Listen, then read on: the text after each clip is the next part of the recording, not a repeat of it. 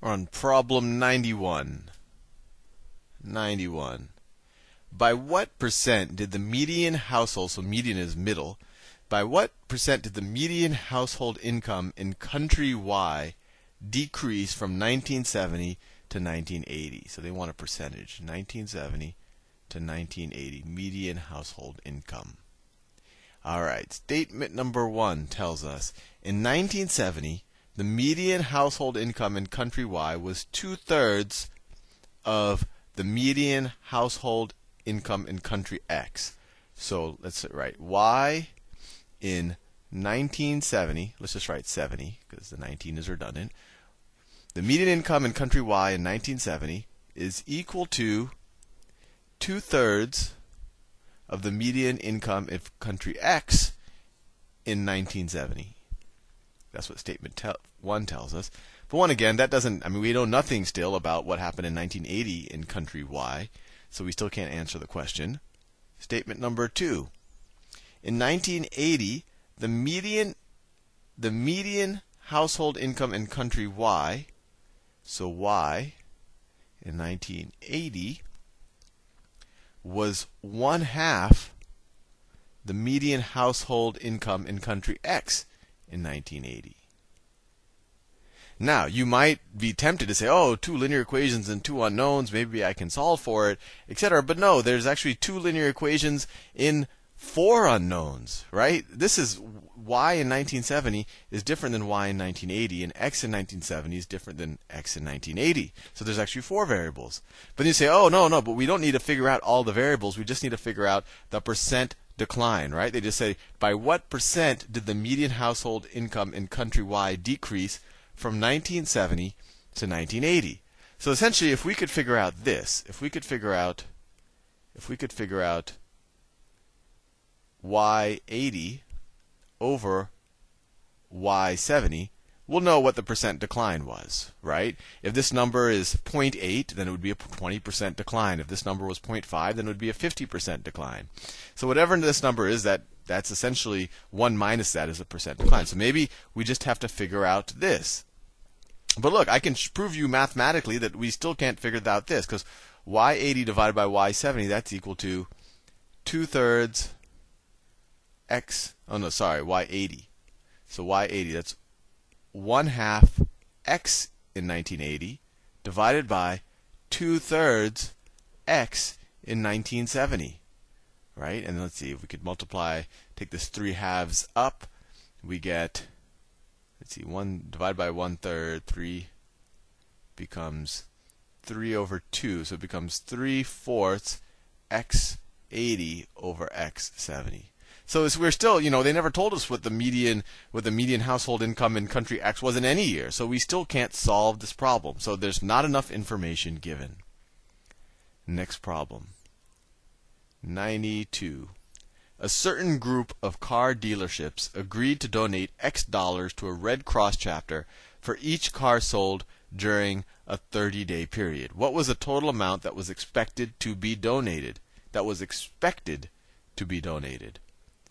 So the total amount, let's see, donation is going to be equal to X dollars times the number of cars, times cars. And this is what we need to figure out. We need to figure out what the donations are equal to, or the expected donations. It says a total of 500 cars were expected to be sold. So it's essentially telling us that C is equal to 500. We still can't figure out what D is because we don't know how many dollars are we getting for each car. So that is not enough information by itself. Statement 2. 60 more cars were sold than expected. So the total amount actually donated was $28,000. Interesting. So essentially it's saying that C plus, so if you had an extra 60 cars than expected, right? 500 were expected to be sold. Actually, we could just say 500 were expected to be sold. 60 more cars were sold than expected. So 60 more were sold than expected. So this is the actual number that were sold.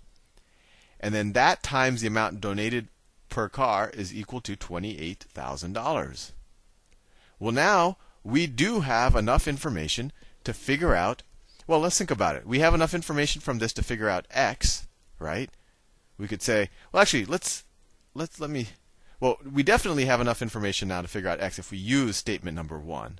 I just want to be careful to make sure that we can't solve this just with statement number 2. So we definitely, if I just said 560x is equal to $28,000, then you get x is equal to 28,000 over 560. So then the amount that was expected to be donated would be 28,000 over 560. That's what x is, whatever that number is, times the amount the number of cars that were expected to be sold, times 500. And actually, yeah, you have to have statement 1 there, because statement 2, 60 more cars were sold. Actually, let me think about that. So both combined, when I use both of the information, it definitely works. Let me see if I can figure it out just using statement 2 alone. I don't think I can, but I have a nagging feeling that they're maybe giving more information than I'm. So let me say that the car is expected to C. So this is what statement 2 actually is telling us. I assumed the 500, which I shouldn't have done. So statement 2 is actually telling when I have 60 more than the car is expected to be sold times x, I raise $28,000. Right. This alone is not you don't know what x or c is, because at the end of the day, you need to know what x times c is. X times c is our goal. So if you distributed this out, you get xc plus 60x is equal to $28,000, and you get xc is equal to 28,000 minus 60x. So this is as much information you can glean just from statement number 2. So that alone is not enough. I mean, if you could figure out what x is, you're done. You actually don't need to know the expected number of cars sold. You would know. Well, actually, that's true with statement 1. So you need both of these statements to solve the problem. Anyway, as you can see, I haven't done these problems before, so sometimes I'm not sure, and sometimes I might even get them wrong. Problem 93. Problem 93. While driving on the expressway, did Robin ever exceed the 55-mile-an-hour speed limit? Well, who knows? Statement 1. Robin drove 100 miles. She drove 100 miles. Well, that doesn't tell me whether she ever went more than, I'm assuming it's a she. I guess it's an androgynous sounding name. That still doesn't tell me whether she went over 100 miles. 2. Robin drove for 2 hours on the expressway. So time is equal to 2 hours. So each of these independently give me no information about how fast she went. But I can, if I use both of them, I can figure out her average speed. I can say, well, she went 100 miles in 2 hours. Average speed is equal to 50 miles per hour. Now the question is, did Robin ever exceed the speed limit? Well, I don't know. It's completely possible that she just went up to 50 miles an hour. Well, in order to, we don't know how fast her car accelerates. She might just gone, she accelerated really fast, got to 55, stayed there, or went down a little bit, and ended up averaging at 55. She never exceeded it. But she could have easily gone 80 miles an hour at some point, and then slowed down and taken a break and had a picnic. We don't know. So this by itself is not enough information to figure out if she ever exceeded the speed limit. If her average speed was 56 miles per hour, then we know that she had to exceed the speed limit, because, well, we can assume that at some point, well, she was going at least 56 miles per hour. And especially if we can assume that she started at a standstill, because then you'd have to go even faster than the average to make up for the time that you're going slower. But anyway, there's not enough information here to figure it out, just knowing that her average speed was 50. Next problem. 94. In Jefferson School, 300 students study French or Spanish or both. If 100, okay, this sounds like a Venn diagram. French or Spanish or both. So this is French, this is Spanish. So this is French, this is Spanish, and this right here is both in the intersection. If 100 of these students do not study French, okay, they study French or Spanish or both. There's not an option to do neither. If 100 of these students do not study French, how many of these students study both French and Spanish? So when they tell us that 100 of these students do not study French, that tells us that this area, let me color it in a suitably garish color. That tells us that, oh no, that's not what I want to do. That tells us that this area right here is 100. So essentially the people who are studying Spanish but not French is 100, right? And they're asking how many of these students study both French and Spanish. So they essentially want to know the intersection of French and Spanish. That purple area is what the question asks. So let's explore the statements. Statement number 1 tells us, of the 300 students, 60 do not study Spanish. 60 know Spanish. So that's essentially telling us this area. This area, not this, just this.